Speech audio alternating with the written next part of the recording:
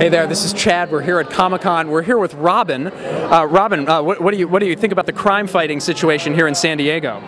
It's in check. It's in check. You don't need to question it. Now, is there any truth that there were actually a couple of stabbings here at Comic-Con today? If there were, they weren't done by me. That's always good to hear. Robin, you look a little bit on edge. Are you keeping an eye out here? Are you worried about the vampires to your right there, or? Have you seen cops in San Diego? This city's dangerous. I need to protect it.